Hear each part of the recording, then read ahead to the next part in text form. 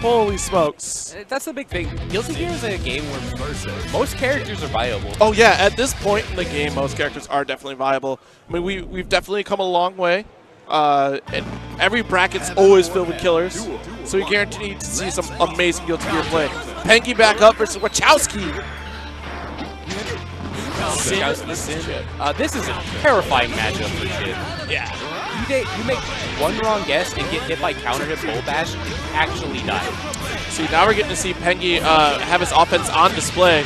Something we didn't get to see when he was fighting Kai. So it just goes to show how dominating Zenzin's neutral was. Pengie is getting going. Yeah. His blender is real. Yeah, he knows what to do.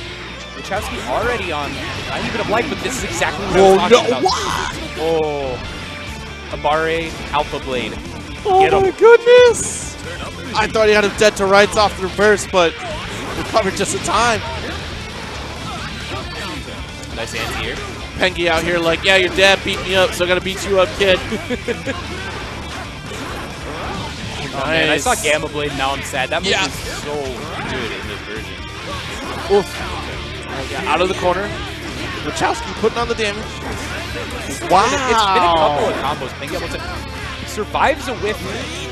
Yeah, I think that was just to get out of, I don't know, like just to avoid the overhead in general. Combo didn't finish, but with the neutral far slash, WACHOUSKI is going to get on the board. 1-1. Oh, round start. Clockmaker. I am impressed with this man's courage. They're in here. Woo! Big damage coming out of Chip. Oh, he let him out of the corner for free. That's unfortunate. Wow. Who drew the hitboxes for this game? And how much did they drink beforehand? Oh, okay. Nice anti-air there. Might be able to kill. Has the meter. Yeah. Oh, no. Doesn't go for Gamma and then jabs. Yeah. I think OTG Gamma would have gotten enough. But with that teleport YRC, Pengie is going to take it. Yeah. Nice work for the first round here. Pengie showing off offense. I got a little worried there in the second round because he started kind of like faltering back to just playing more passively like we saw in the original set that he was on. And then went right back to being more offensive in the third round. So that's good here. Pengie just kind of feeling the waters, it seems like, against WACHOUSKI. Yeah.